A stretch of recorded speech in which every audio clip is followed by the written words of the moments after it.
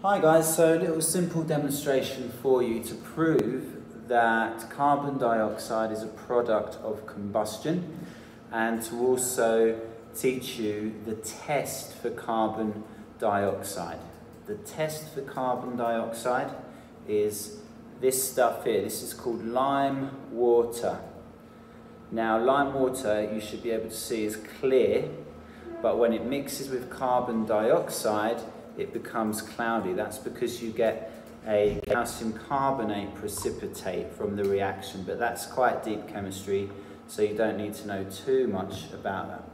Let's do some burning with a candle and a match. Oh, right in my face. Here we go. We're going to put the candle in there, and we've got combustion. Remember, combustion, fuel plus oxygen gives you carbon dioxide and water.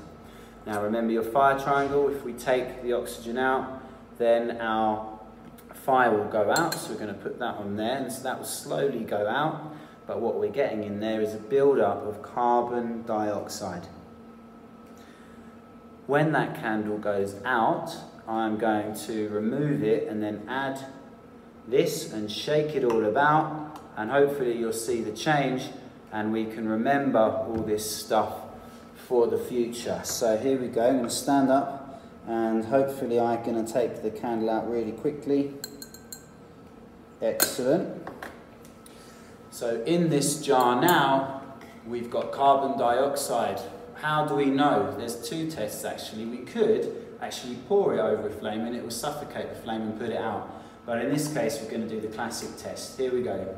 Lime water, it's clear, let's put it in and let's shake it all about.